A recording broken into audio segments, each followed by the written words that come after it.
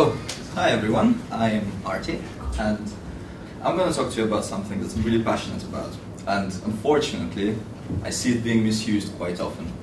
I'm going to talk about type. Now, type is amazing, and it's really difficult to avoid reading at least something every day, books, magazines, etc. And everything that we read has been put together by somebody, usually by multiple people, for one sole purpose, for you to read it. And, over the course of our history, we became really, really good at putting all sorts of symbols on all sorts of materials. But in comparison, the web is only about 30 years old, and we really started to obsess about aesthetics of web design, fairly recently.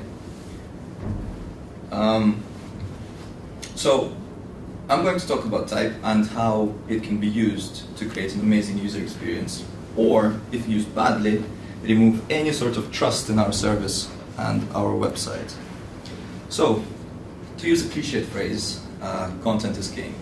And most of said content is something you read. Now, type is beautiful. It gives character, a tone of voice. It can really make or break any, the most eloquently written copy. So, consider the tone of voice in the following passage. Now, I'm sure it's going to be a really great birthday party, but the tone of voice is just slightly wrong. And the font, Baskerville, is completely out of place. So very briefly, Baskerville is what is called a transitional typeface. It is the point in time when we started to move away from the older processes of the Gutenberg press and all that kind of stuff into a more modern world. And it's been designed in the 1700s, it's an absolute classic, and you would probably use it anywhere else but a kid's birthday invite. Here's another one. Hey. The much hated or loved, depends what camp you're in, Comic Sans. Comic Sans has been designed in '94. It's a Windows default font. It's really cool, it's really wacky. It's really, it's inspired by comic books. It's as if it's written by hand. And it proved to be very popular when it came out. In fact, it became so popular that people started using it absolutely everywhere. I mean, don't get me wrong, there's a time and a place for anything, including Comic Sans. In fact, there are some evangelical types out there that say that it's really great for dyslexia. If you are one of them, please see me after. So, before we move on, just enjoy that for a sec. A quick story. So, back in 2012, filmmaker and writer by the name of Errol Morris ran an experiment in the New York Times called "Are you an optimist or are you a pessimist?" In this experiment, people had to read some passages and then answer some true or false questions. About 40,000 people sent in their answers, but here's the twist. Mr. Morris wasn't actually interested in optimism or pessimism. He was more interested in how different type affects how you believe things, or whether it makes things more believable. So the passages ranged from Baskerville and Comic Sans that we saw earlier. And what he found is that stories written in Baskerville were more likely to be believed. And you can pretty much guess where Comic Sans was sitting on that. So before we move on, I need to get a bit technical. So in any discipline, I think it's really, really important to speak the same language. So don't try and remember everything. I'll be super, super quick. So tracking, or I think it's called letter spacing in CSS, is how the text is spaced. It's the space between all characters. It's used to make text looser or tighter. Sometimes you can go a bit overboard on both sides of that spectrum and it will become really, really weird looking. Next thing is leading. Leading is the height between lines.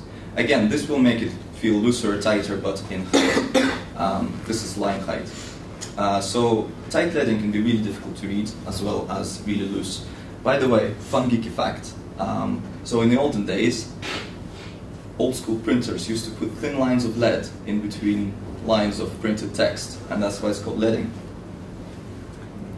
And the last thing is kerning. Now, you can get kerning to be controlled in CSS without getting super complicated, but it's still useful to keep at the back of your mind when designing things or looking at different designs. Because with kerning, you're in danger of making one word look like two, or two letters that are very similar to each other look like one letter, often to really hilarious effect. And by the way, you can Google bad kerning afterwards. You're gonna love it, honestly. So, there are two things I really want to speak to you about today. But before that, I'll tell you another quick story which will hopefully put things into context. So, in 2007, there was a study run in which participants had to read some passages of text written in different fonts and then complete a cognitive task. And the researchers were trying to find a new measure for aesthetics, typographic aesthetics for human-computer interaction, which is actually quite important for us as designers, because we want our amazing copy not only to be read, but also hopefully remembered and understood. So the study found that the participants who completed the task with good typography completed it faster and felt generally better about doing it. So they decided that the two measures are going to be comfort of speed and retention of information, or, as we simplify it, legibility and readability. And these are the exactly two things that I really want to talk to you about, because they are what influence our designs. So, legibility. As you can see there, legibility is to do with small details of individual characters and how text is seen. The things I mentioned just back there, like leading and tracking, they do affect it, especially tracking, but it's mostly down to color, size, and contrast. There is a bit of an overlap between legibility and readability, but generally speaking, if something is not legible, it's definitely not going to be readable. Whereas something that is legible can be really difficult to read. In the first example, you can see that the text is a little bit too gray, almost invisible. There was this trend a few years back to make everything gray, because apparently it was easier on the eyes. You can see the issue with it here. It looks fine on my laptop screen-ish, but it kind of breaks down when you take it on a bigger screen. It's especially bad if you were sitting on a mobile outside in bright sun. That would be completely invisible. So in this one, the contrast now is way too high. It's definitely legible, but reading it would probably give you a headache, especially if it's in a dark room. On my new supermarket, in design, we use a shade of gray that is just off black, like this. It's a little bit easier on the eyes than using pure black, but the contrast is high enough so you don't have any problems when you're switching media. Another example. It's a very, very common situation when you're designing a component that is going to be reused elsewhere. And you can see in the heading there, motorbike insurance, stands out quite nicely against a dark background. It ties in with the guy's shirt, it generally looks alright. But because it's a reusable component, a situation like this can happen. You replace the image and then suddenly it all breaks down. Now obviously this is a very drastic example. It won't happen in real life. In real life, people are going to have to spend quite a lot of their time scrolling through pages and pages of stock photography for many, many days to find the right thing. Would that be you? Yeah. Maybe. So the next example I picked out because it perfectly illustrates the fact that something can work really well for print, but will definitely not work for web. This blog is designed in the best traditions of print design. There's plenty of white space, the text is in 2 columns, good variety of sizes, but can you really tell what this is by just looking at it? All the key information is hidden in this really tiny, tiny, tiny text above it. And this happens to be somebody's portfolio. So all the stuff like client, media, time scales, company, etc. This is all hidden away, and you need to go in and actually search for it. Here's another example. Pretty design with completely useless typography. Originally, I thought this is a conference program. Can you imagine my surprise when I realized that this is actually somebody's portfolio? And to find that out, I had to properly read into it. The text is tiny, it was a complete pain, and I had to search for all the key information. On the opposite end of that scale, you have pages like this. The text is reasonably spaced, the leading is quite relaxed, and the contrast is okay. Even without looking at the little washing machine icons on the side there, you can pretty much tell straight away that this has something to do with clothes. And in fact it is, it's a clothes, like a retailer shop. Moving on. Whereas legibility is to do with seeing the text properly, readability deals with how the overall copy is structured. Complexity of the text really affects it, but this is more for copywriters, I'm not going to go into that. I'm going to talk about the visual side of things. I found a couple of examples here. Lovely. So, this is an antique bottle website. Apart from generally strange design choices, from usability point of view, it's okay. I mean, there's the menu on the side with really bad type, there's the heading with really bad type, and there's a wall of text that nobody is going to read. I would say that generally it feels really overwhelming and very unwelcoming. Even if you were a huge fan of antique bottles, would you really want to read through that? Probably not. So, funnily enough, this is a fairly old resource. I found it on a blog somewhere, and I thought, hey, maybe in 2017 the guy had a chance to redesign it.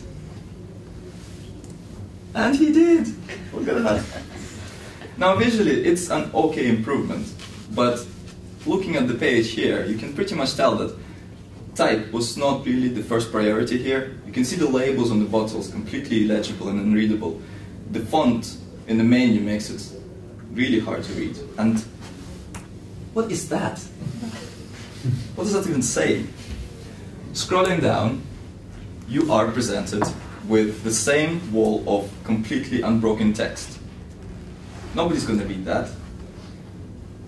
But there are things you can do here. And I decided to take matters into my own hands. I went into the browser editor and started tinkering. So before I show you what I did, I'm just going to tell you. So I made the line text a little bit smaller, width. I upped the text size, I upped the leading a little bit, and I removed those weird wrapping images. And this took only about 3 minutes. 3 minutes of my life to make it way better. I'm not saying this is the greatest design of my entire life, but it's pretty difficult to argue that this is an improvement. There are other things you can do to break up text. You can insert a pull quote that will break it up nicely.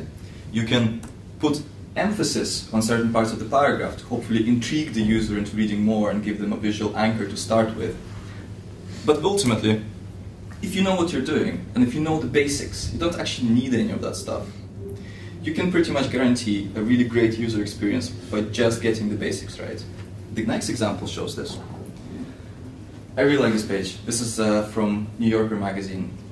It started off as a sophisticated humor magazine, and it definitely has that character. The typography is really simple, it's very, very usable, and it kind of gives you a sense that you're reading a real magazine article. And even, nobody uses these anymore. But it's a great way to break up text. It's the little M dashes, the longest dash you can get. It's really great. So at this point, everybody's probably wondering, what has all this to do with Gotham? You were promised Gotham. Now, everything, really. It's our brand font, and as any font, it can be very, very easy to misuse it. So we need to learn how to use it. So when it was first designed, the type designer actually walked around New York looking at sides of buildings and signs. So you can pretty much say that it was not designed to be subtle. It was not designed to be small. It was designed to be read from a very, very large distance, and it was designed to be as loud as possible. Now, in our brand, we mostly use Gotham Ultra, the heaviest and the boldest of the family. It can look really, really great on maybe a TV ad, or as a header thing, or a billboard. But when you take it into mobile, especially on very, very small screen sizes, it kind of breaks down. You can see that the kerning is off, the letters crash into each other, the line height is off. From a distance, it's not very readable, or in fact legible. So again, I took matters into my hands, started tinkering, and here. This is still Gotham, just slightly lighter in weight. This is still our brand, but it's legible and it's a lot more readable. So next time you're writing an article or designing a page in HTML or reviewing somebody else's design, I implore you to use good typography, or at least consider it, because the notion of really bad type out there on the web, we can be either the ones that do it wrong, or the one of the few that get it right, like the New Yorker. And our copy, people want to read. So, with all the tools that are available to us, really there isn't an excuse to use bad type. And I've been preparing for this, it's going to sound cheesy, but really be the heroes Gotham needs. Mm. Thank you.